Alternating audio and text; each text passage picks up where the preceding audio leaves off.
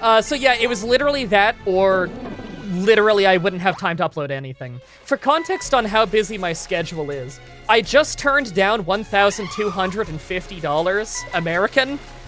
As a Canadian, that's a lot of money. I just turned that down in a sponsorship because they messaged me about a game I'm very interested in that actually looks like a lot of fun.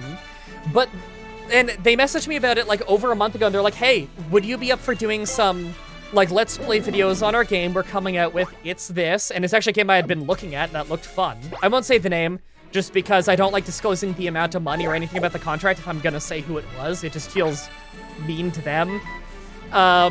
Because it looks like a really good game and everything. And I'm probably gonna play it anyway.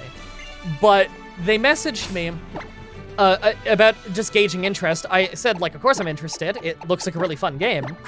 And then they didn't message me back for over a month, and then they just asked again, like, am I still interested? And I'm like, yeah, but you guys haven't sent me the key to start checking out the game yet. And then they asked, like, okay, would you be able to get the first video in the series done tomorrow so that we can check, make sure it's good for the contract, and then you can publish it the next day? I just explained to them, like, I'm sorry, but that's too last minute for me. The whole week is booked up. If you had just given me the key back then, this would have been fine, but, like, no, I'm not gonna just put my own stuff on hold to do the sponsorship. Like, and also, one of the things in the contract was, like, don't have another, you can't put up another video within 24 hours of it to try and keep people from, like, spamming out a bunch of videos and it getting lost. And I also said to them, like, I also can't agree to that because I don't want to bait and switch anybody. Like, for as much as people think that, like, I labeled it as a Pokemon Stadium thing, I tried to give you guys a warning because it's kind of Pokemon Stadium and kind of not. I tried to make it clear that, like, this is a weird one. But, like, no, I just turned down what is a lot of money for me because it would interfere with the rest of the channel. I just explained to them, like, no, I gotta do the things that are on my schedule.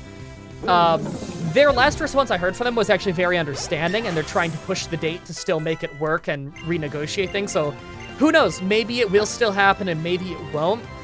But I told them under no uncertain terms, I'm sorry, I simply can't rush these things. I am actually too busy for that. And I care more about keeping up with the schedule than I do the paycheck. And I think they really respected that because it's an indie game studio. This isn't some kind of AAA studio that could just find anybody to do this stuff. They seem to actually specifically want me, which is flattering. I appreciate that. And that's not me bragging, by the way, that, ooh, I'm getting offered $1,250. I'll tell you right now, most YouTubers get offered significantly more than that for significantly less. I get offered significantly more than that for significantly less. It's just usually for Raid Shadow Legends, and I say no. I just get asked immediately, to do not interested. I get asked almost every week for Raid Shadow Legends, and they offer, it's different companies, they have many companies that'll offer it to you. And sometimes it's me asking him, which is the weird thing. And I always just politely decline, because I don't think there's anything wrong with taking a Raid Shadow Legends challenge. Honestly, I think the majority of people I've seen who argue and say, like, it's unethical in some way to take a Raid Shadow Legends thing has no legs to stand on. It's usually someone who doesn't know anything about how the sponsorships work at all. They've never seen one of these contracts in their life. They've never been offered one of these things. They've never read one of these things. They don't understand how lenient they are with these things. I've read the contracts. They offer me the contracts. I'm the one saying no to them, so I've read them. And I can tell you, no, there's nothing unethical about doing a 30-second advert for a video game you don't need to play if you don't like the advert for it. And the person gets very good money that they aren't getting from your views, because views aren't worth very much money. It's really, really, really genuinely supporting the YouTubers for no skin off anyone else's back, because you can just skip the advert in the video if you don't like it. Don't judge people harshly for trying to feed their families, guys. Sorry, I just wanted to get that out there, because I see a lot of people being very needlessly cruel to people who take specifically Raid Shadow Legends things. I don't take Raid Shadow Legends sponsorships because you know me. You know I am very stubborn when it comes to what I'm willing to put up on my show. Yes, and I know like you're on the internet. Yeah, I'm incredibly stubborn when it comes to sticking to my schedule and I will do exactly what I want to do on my channel, and I do not give a shit what anyone has to say about it. If I want to do a cooking vlog, I'm just going to do a cooking vlog. That's my example I always give, because I've done that before. I did a fashion jacket review once because I felt like it. When are you going to do another episode in your series of cooking with Fatima? We did have one filmed forever ago, but it didn't turn out. Aww. But we'll do another thing sometime. It's just, that's my show. I take it like it's year one YouTube, you know? I do whatever I want to do. It's my fucking show. I'll do it if I want to. You don't need to like it. You don't need to watch it. That's okay. I don't blame anybody for not watching. I don't blame anybody for unsubscribing. You have no obligation to me. I'm a stranger on the internet that puts out videos that make me laugh, and I hope they make you laugh too. For the record, I echo that sentiment exactly. Yes, it's, you know, you can tell me you like a thing on my channel, you can tell me that you don't like a thing on my channel, and that's perfectly fine. Just know that the ultimate decision on whether I do something or not is going to be whether I feel like it or not at the end of the day. And it's nothing personal against anybody. I love entertaining people. I just want to entertain people who have the same sense of humor as me. Do you know what I mean? It's nothing personal except for you. I specifically hate you. You know who you are. Yeah, I'm pointing. Most of you don't know who I'm pointing at, but I'm pointing at somebody. Jesus Christ, Delta Stream on Meganium. What? I don't even know who I'm pointing at, but I'm pointing at some motherfucker out there. You know who you is.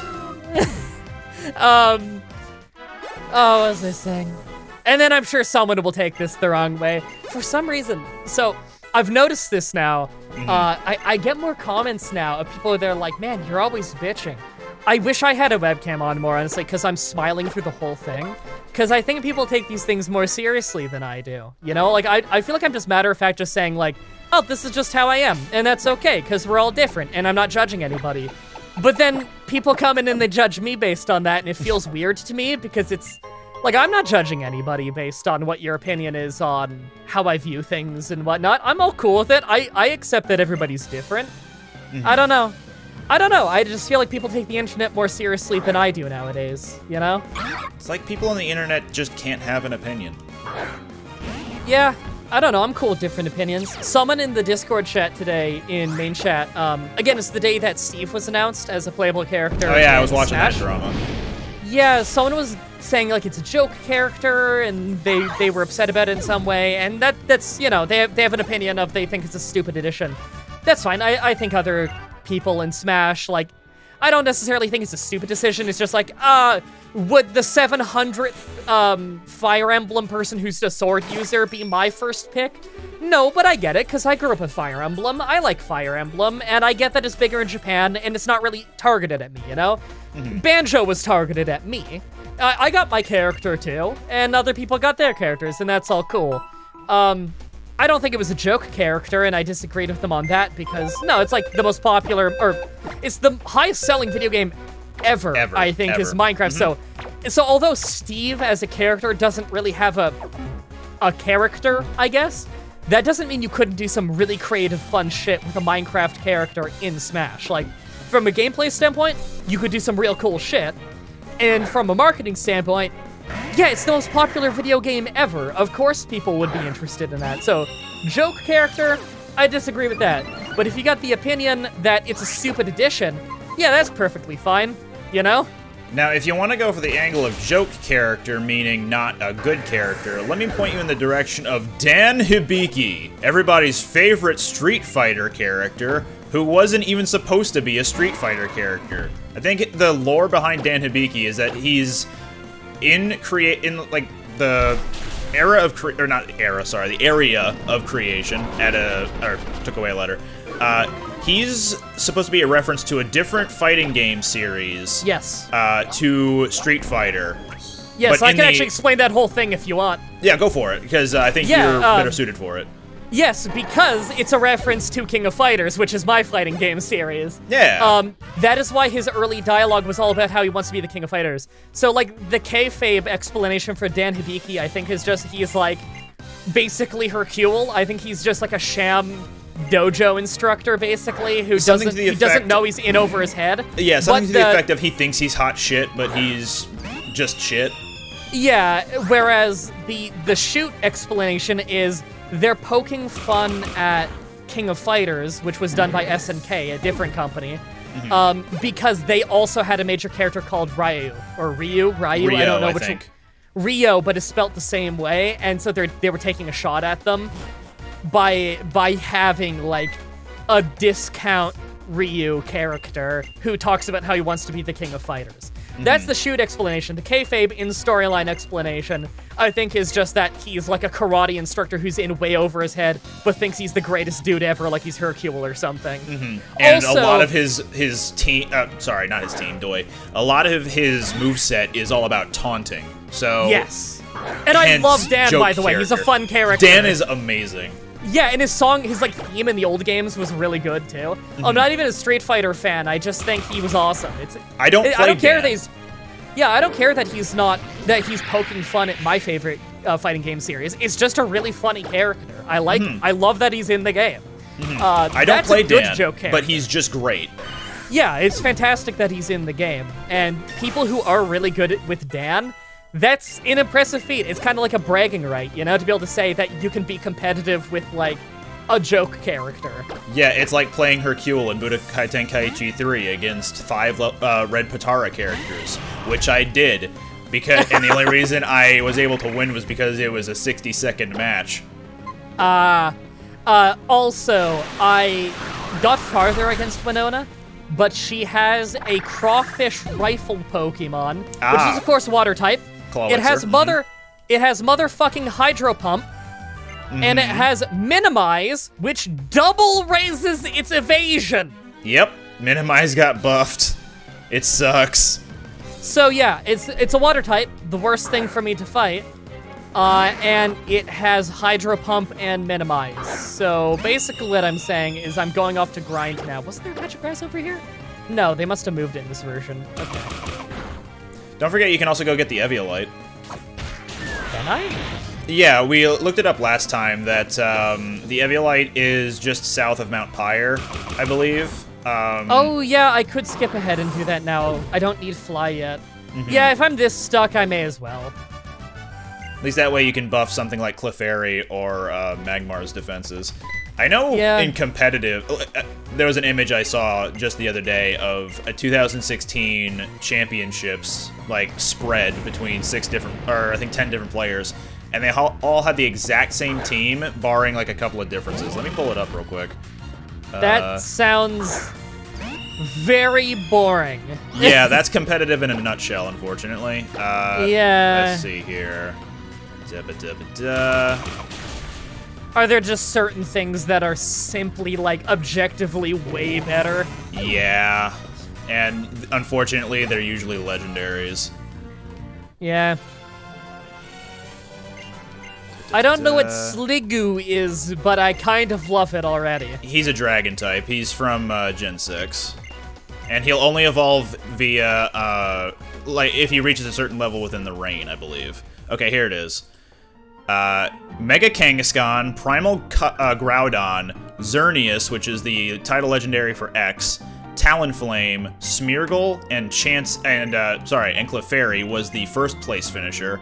And second place we have Mega Kangaskhan, Salamence, Primal Groudon, Xerneas, Talonflame, and Smeargle. In third place we have Mega Kangaskhan, Salamence, Primal Groudon, Xerneas, Talonflame, and Smeargle. Fourth, Mega Kangaskhan, Salamence, Primal Groudon, Xerneas, Talonflame, Smeargle. Fifth, Mega Kangaskhan, Salamence, Primal Groudon, Xerneas, Talonflame, Smeargle.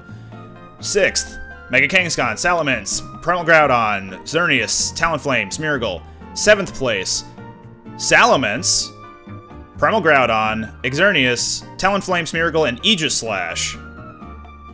Eighth place, Mega Kangaskhan, Salamence, Primal Groudon, Xerneas, Talonflame, Smeargle. So, yeah. Fuck? Also, by the way, I tried to run down to go get that Eviolite. There's a trainer that just says, I can't let you pass until you beat Winona. Ah, lovely. For fuck's sake. Also, something hilarious just came to mind. This is actually a really funny story. Okay. So I was just thinking earlier about how you occasionally will get a comment where it's like, you know, don't bitch so much about comments and stuff. And I get it. No one comes for the bitching and everything. I try to, like, talk about the more fun stuff when it comes to dumb comments, because I think there is a lot of humor to be found in dumb comments. So let me show you what I mean when you sometimes hear a YouTuber say they get some truly heinous, stupid comments, right? And so, like, sometimes they maybe don't have as much benefit of the doubt for the comment section as they should. And I do think that you should give people in the comments the benefit of the doubt, and I try to. I want to tell you guys about something that happened over the course of the last 2 weeks, and it has probably come to a head today, because this gives you an idea of how crazy some people are in the comments section. And any YouTuber who does this for a career has to deal with these sometimes. So there was just like an innocuous comment on one of my Oblivion challenges, I think it was. Actually, yes, it was definitely an Oblivion challenge. It was a completely innocuous comment about premieres, where they just said, why do people dislike the premiere when it's not even up yet? They don't know if they like the video. Innocuous comment. I responded to that with, like, I know, right? Like, why like or dislike if you haven't seen the video yet? It seems like, you know, you don't know if you like it, and you don't know if you don't like it. I appreciate they're probably liking just to show their support and everything. But, you know, it's perfectly fine if you just want to wait and give it a chance before you go liking it. I said something along those lines of just saying, like, hey, there's nothing wrong with it, but yeah, you don't really know if you like the video yet until it's out. Some guy responded to this. Okay, let's come up with a fake name for this guy. I'm gonna call him Toby. I don't know. I remember the username was like first name, last name, and I don't know if it's a real name, so I really don't want to use that. I get the feeling he was probably, I don't know, a teenage boy. He just comes across to me as that the way he's typing. So I really don't want to go using a name. Let's say Toby. Toby randomly responds to this thread, just responds to the person. I don't even think they responded to me. Just with this big paragraph about how I pronounced things wrong, and what was it? I pronounced things wrong in the video, like a city name. There was a city name I pronounced wrong in the video, and he kept going on about how they say the name of the city in the game, so there's no excuse for me to get it wrong. And he went on this big rant about how he believes that I didn't play the run because otherwise I would know how to say it, and there's simply no excuse. Now, I left that thread alone because I thought that was just kind of a ridiculous accusation, and when I saw it last, like, there was no likes on that thing, and like 2 other people had responded just saying something along the lines to him of like, what? And like, how does that prove anything? Like, so I just left it alone. About a week later, I was reading through the comments on the Oblivion challenge again, because I like reading through those comments. I usually, like a week after they're out, I check what the top few comments are, and I interact with them a bit, and just, you know, if there's, for instance, if one of the top comments is a question, I'd love to answer it. One of the top comments was still that one, because people are just talking about the premiere thing. But then I started reading through, and I realized Toby had started a flame war. And by started a flame war, I mean, he was talking to about 10 people by this point. The reply thread was, I think, 80 replies long. And he was replying to everybody with paragraphs on each individual one. Yeesh. Saying that, you know, no, he kept going harder and harder. That's around when he started saying, I must not be, it went from I don't care about the runs to I don't play the runs because I would simply know how to pronounce names if I played the runs. And it was so ridiculous, and everyone was pointing out every little thing, like, maybe he pronounced, like, whatever, a guy pronounced a thing wrong, it's a made-up city name in a video game, it's not that big a deal. Other people were just saying, this is petty. Other people were saying, like, there's a billion reasons why he might have pronounced that wrong that make more sense than this. But he kept doubling down, and he kept, like, making it harder and harder, and he started throwing in insults. He started insulting other people, which is usually when I will get involved. Because, like, look, I do YouTube for a living. I knew what I was signing up for. I know I'm gonna get yelled at with dumb shit.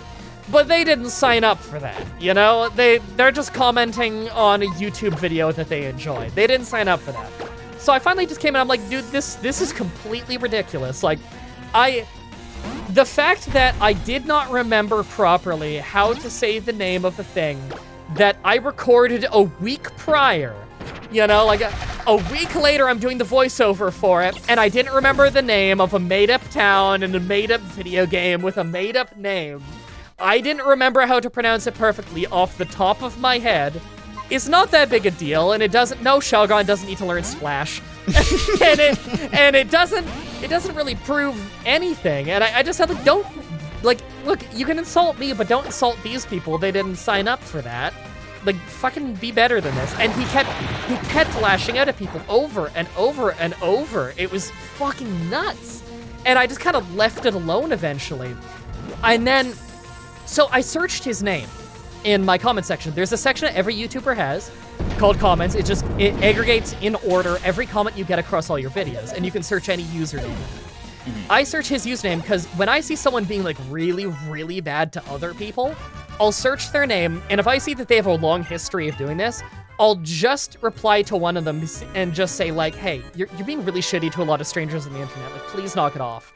And if they keep doing it, I will mute them on the channel so that it's like their comments just don't show up for anyone else at that point. Because it's like, I don't want...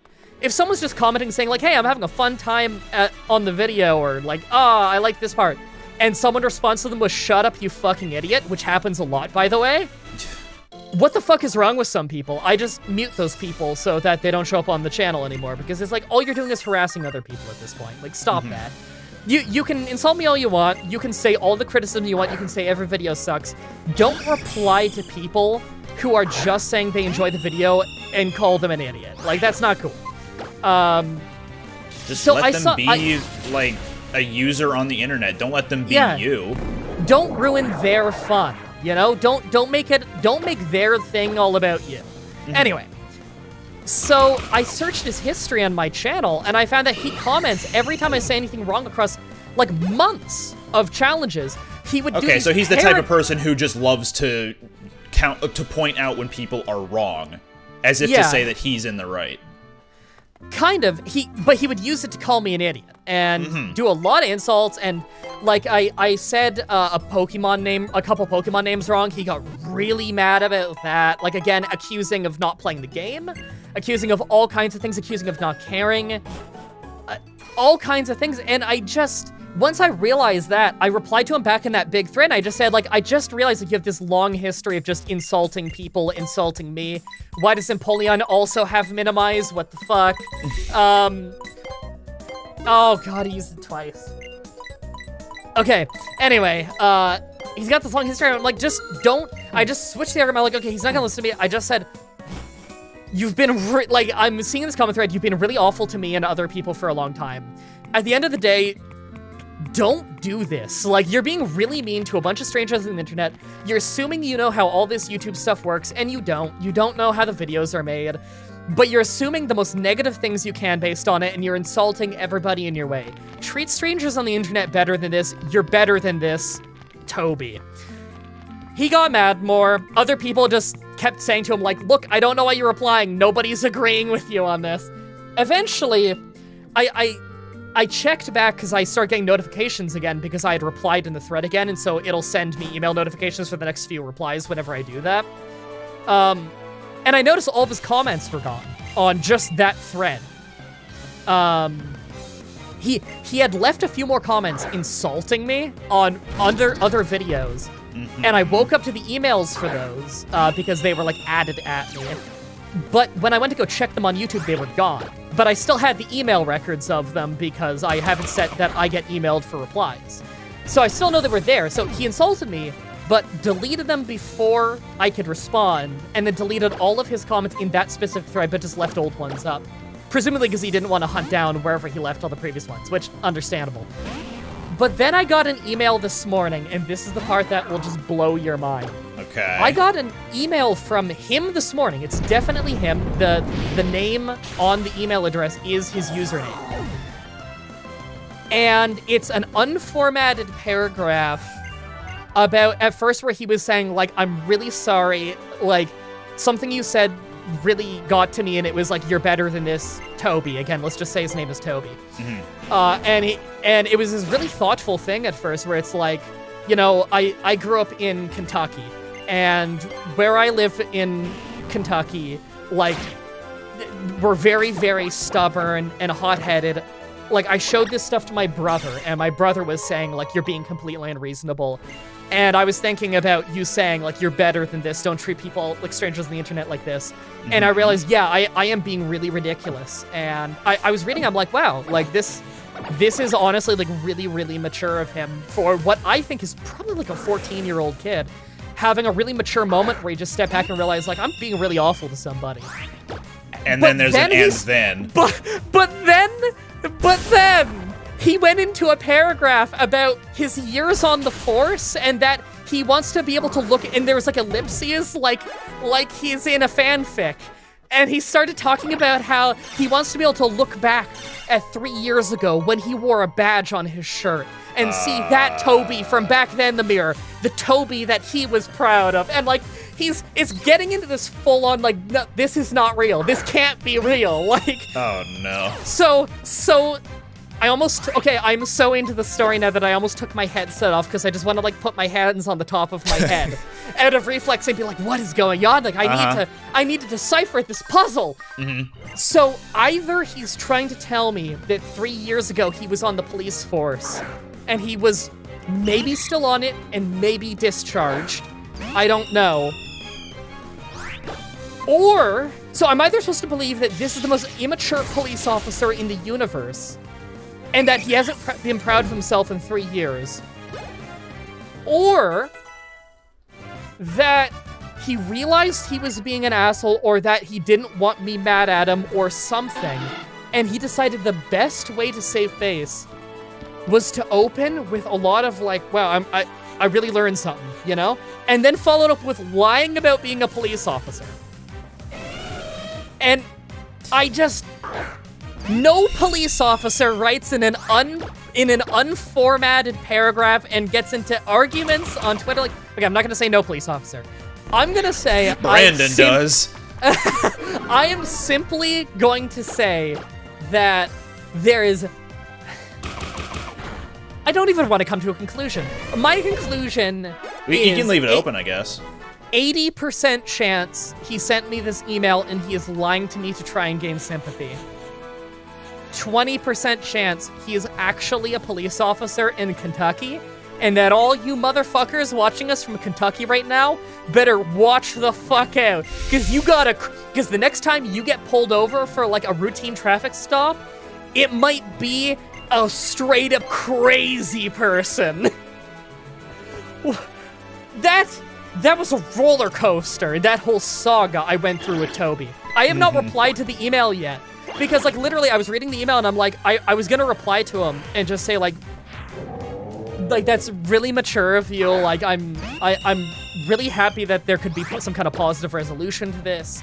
Like, good on you, man. I can tell you're probably pretty young, and I wouldn't have had that maturity when I was a teenager, because I was an asshole when I was a teenager. I was so selfish. And so I was like thinking of what I was gonna say as I was reading it, like, oh my god, this is the kind of conclusion I wish I could have come to when I was that young. And then it gets into this, I was wearing, like, I used to look at myself 3 years ago and be proud and see the badge on my shirt, and like, I'm like, what the fuck am I reading? Like, I think you just found your own Santa's deli bird.